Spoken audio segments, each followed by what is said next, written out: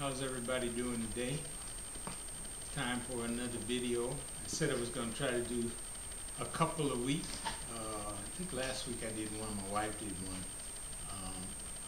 Try to do more, but it depends upon my mood, you know. I'm very serious about everything. That's just how I am. I've been like that my whole life. And, you know, I look at a lot of stuff on YouTube, I look at a lot of stuff on Facebook. It's just so much silliness nowadays. Like everybody wants to laugh, and I enjoy laughter. We did a video about a couple weeks ago about laughter and how it's like a medicine. It's a good cure-all. But you know, all this practical joking and just playing around and acting silly. I mean, to me, Jesus is almost about ready to come back, and people still acting, you know, acting silly and crazy. You know, it's time to get serious as far as I'm concerned. The end's about here, you know. People laughing and all giddy and trippy, and you know, and life's kicking their behinds, you know. To me, you know, it's just, I don't understand it, but I mean, you know, people are people, you do what you want to do. But I remember in the Bible where when Noah was building the ark and the people were all laughing at him and, you know, thinking he was a fool, and, you know, and he was serious, trying to tell the people what's about to happen. So, you know, as they all drowned, and I'm sure they were yelling out, please help us, help us. You know, him and his family were safe because they were serious. They weren't just tripping and acting a fool. So, you know, to me it's just time to be more about learning and trying to grow. And, you know, especially as black people, you know, the stepping fetching days is over. It's time to get serious, you know. Stop scratching where it don't itch and, you know, just tripping. You know, so I'm doing a few less videos than I wanted to because it's, to me, just seems like people really just want to be entertained. They don't really want to learn anything. They don't want to apply it to their lives and try to grow.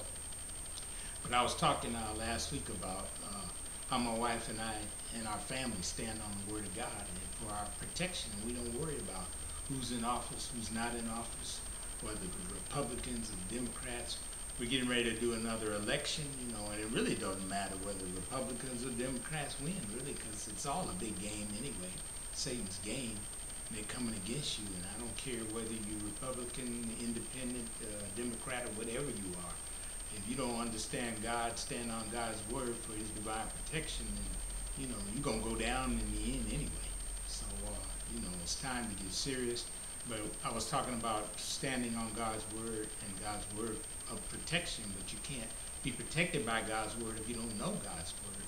You know, a famous Bible instructor and teacher said that you can't have faith for that which you don't know anything about. So you can't have faith in God's word if you don't know God's word. So you got to first study God's word and know God's word, know what he said, what his promises are, what he said he would do for you, you know, or else you're not going to know that you have that type of protection. So I thank God that we do know we have protection and we know how to stand on the word of God. Does it mean that nothing can ever happen to us? No, I'm not saying that. But we don't worry about it, you know. And even if the enemy comes at us in a negative way, God always turns it around. You know, and the Bible says that he'll make even your enemies to be at peace with you. The Bible also says that he will make that which Satan wants to be evil in your life, he'll turn it around and make it for your good, you know. And I know there's been times in my life when people have been a blessing to me that didn't even really like me. And I'm sure you've had the same situation in your lives where, you know, people are blessing you and they may not even care for you. Well, that's God, you know. So God will protect you, but you got to learn to stand on his word. And in my blog, the last couple of blogs I did was about God's protection and how to stand on God's word. And you can't stand on God's word if you don't know God's word, like I said. And in order to know God's word, you got to have a personal relationship with God. You got to know him like a friend, you know. You got to know what he said he would do for you. And then you like hold him to it, you know. You said in your word this, you know. So then God can see, well, yeah, he knows the word. He knows what I promised him, and he's expecting me to come through, and he comes through for you. That's just how it works. So I was talking about the different scriptures that we stand on. There's about 13 scriptures. We stand on the whole word of God, as much of it as we know. But I was talking in particular about a couple of scriptures in the blog. So I'm going to go through all the scriptures in the blog. The blog is Truth 24-7 Gospel. Truth truth24-7gospel.com. And that's the gospel blog. Then we have truth24-7health.com, where we talk about health issues, because we're into health. We believe that we should have a healthy body so God can use us to be a blessing, not a feeble body. And if you are sick, you need to find out how to be well. And going to the doctor is not going to be the key to getting well, because not all doctors are in favor of you.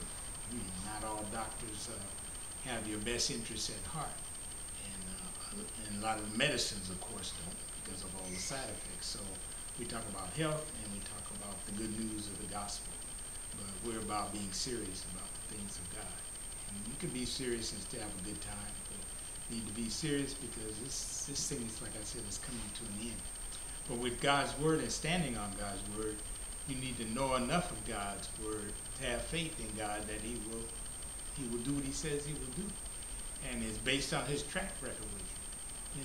If you look back over your life, and whether you have a real close relationship or whether you just go to church every Sunday and call yourself religious, I'm sure there's been times in your life where God has delivered you and He's come through for you. So when you're facing the next problem in your life, think about His track record, what He's done for you before, and He'll do it again. And so my wife and I, we stand on everything that He's done to this point, and we know that He's going to do it again for us. And that's the faith and the confidence we have in His word, that He's going to come through for us. And like I said, we've had problems, and everybody has different little issues and things, but they only get magnified if you focus on them. If you don't focus on them, then you don't magnify them. So we try not to focus on them. We think about the good things, the good times, and and you look around, and whatever little issue you may have had, it's resolved. It's gone. It's not there no more, because you chose not to focus on it, and you just think about the goodness of God and what He can do for you. And what you find as you get more into the things of God, study of God's word, is that God's word builds upon itself. Like one scripture and an understanding of that scripture is really based on you understanding aspects of that scripture from what you've learned before. It's almost like mathematics. What makes mathematics difficult for a lot of people is it builds on itself. If you never understood addition and subtraction, you're not going to understand multiplication and division, because, like I said, it builds on itself. And if you don't understand that 2 and 2 is 4, or 3 and 3 is 6, then you're gonna have a hard time with trigonometry and calculus and some of the other things later on, because it builds on itself. That's the same thing with the things of God and God's word. You just stand on the few scriptures and eventually you'll know more and you'll know more.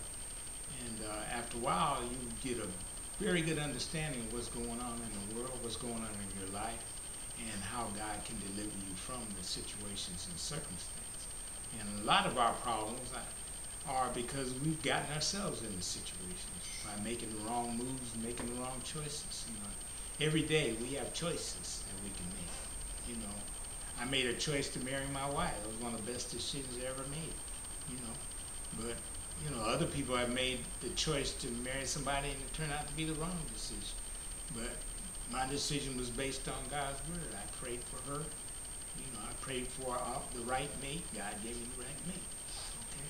So I was blessed by that. I made some other decisions that weren't so good, in business. Not trying to do anything stupid, but, just not really investigating properly. But, it's all good. You learn. You still learn from it and you go on. But everything's about choices. Whether to eat this or eat that, that's a choice. Whether to go out or not go out, that's a choice. Whether to make this investment or that investment, it's a choice. Some choices are minor, some choices are more major. As far as what to wear a particular day, that's a minor choice, really. But you're driving down the street and you can make a right turn or a left turn. That could be a major choice, because you could go to the left and wind up being in an accident when God told you to go to the right.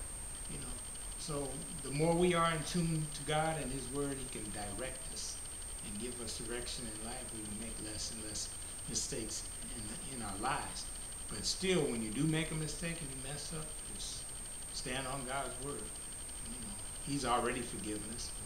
You have to forgive yourself sometime, and then get into the Word, study, and find out why you made that mistake, so you won't make that same mistake again, and then go on with your life. Anyway, we also have a blog, not a blog, actually a post where you can buy gospel items online. Dash ambassadors. .myshopify.com. You can buy Christian items. But the two blogs and also the site where you can go buy items.